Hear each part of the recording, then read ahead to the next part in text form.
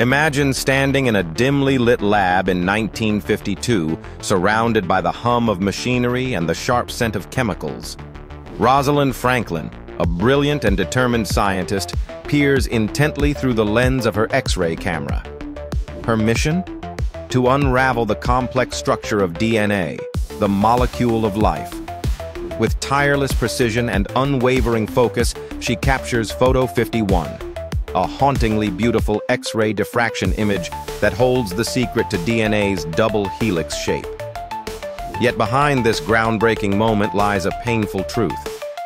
Without Franklin's knowledge or consent, Photo 51 is shown to James Watson and Francis Crick, who use it to build their famous DNA model.